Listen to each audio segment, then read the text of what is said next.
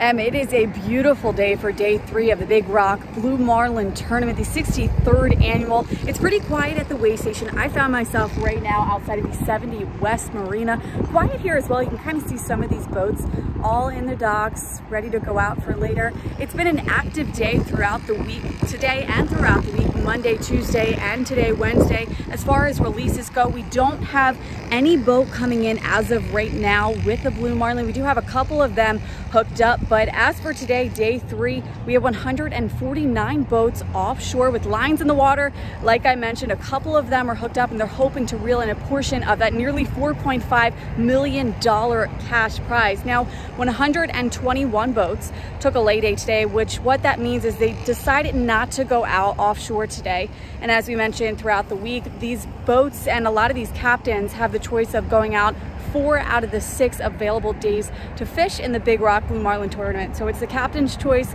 and they get to decide whether or not they think conditions are good today. So they're good onshore, but offshore that might be a different story. But coming up tonight at 5, we'll have the latest updates and hopefully we'll have a big Blue Marlin back at the weigh station for you as well. Back to you.